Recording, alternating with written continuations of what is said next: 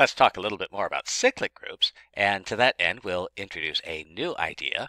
Earlier, we used the pigeonhole principle to prove that if we have a group, any group at all, and any element of that group, then we know that a to some power p gives us the identity element for some p among the natural numbers. So again, remember, this is the result of performing the group operation repeatedly with a. And this says that we'll eventually get the identity element, and we use the pigeonhole principle to prove that.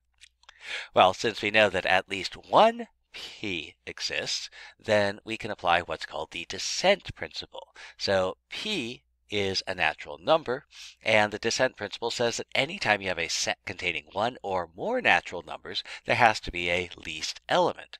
So the set of natural numbers for which a to the p is the identity, well, that contains at least one element because we know that there is some value p for which that's true.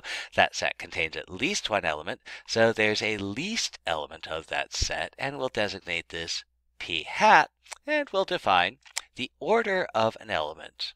Let G be a group and take anything in that group. The order of that element in G is the least value for which we get the identity. All right, so let's see where this takes us. So let p hat be the order of an element a in G.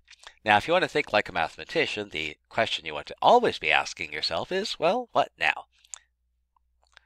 If p hat is the order of an element, then I know a to p hat is the identity, and a to the m is not the identity for anything less than p hat.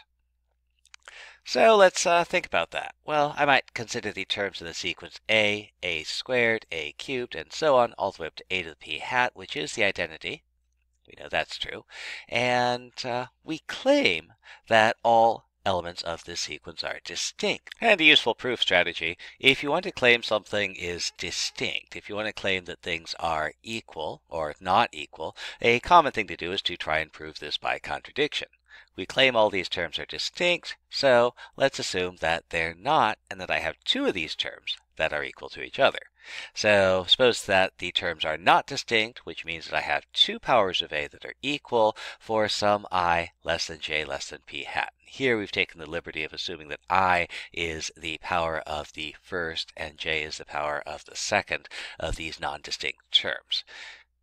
Well, by the same argument as before, I can prove that E, the identity element, is equal to a to the power j minus I. Make sure you can prove that.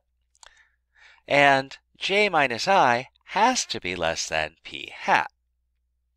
However, p hat was the order of our element, which means that nothing, no power less than p hat, can give us the identity element. So a to the I can't be equal to a to the j for anything less than p. And so it follows that all terms of our sequence have to be distinct. Well, here's an even quicker result. Let p hat be the order of a in G. Then the sequence forms an abelian subgroup of G. And here's a skeleton of a proof. You should be able to fill in the details. We have closure. We want to check to make sure that the product of any two of these things is a term of the sequence. And, well, you might say, oh, well, that's kind of obvious because this is just a multiplied by itself some number of times. However, there's one worry that we have to consider. What happens if m plus n is greater than p hat? Certainly, if I multiply two things and the exponent is less than p hat, it's someplace in here. But if I multiply two things and the exponent is greater than p hat, it's not actually in this sequence. So that's a worry we have to resolve. We want to check to see if there's an inverse. Well, actually, that's pretty easy. If I have a term in the sequence, what do I have to multiply it by to get a to p hat? And finally, we want to establish that it's an abelian subgroup. We want to determine whether we have commutativity. We want to check to see if a to the m times a to the n does give us a to the n times a to the m.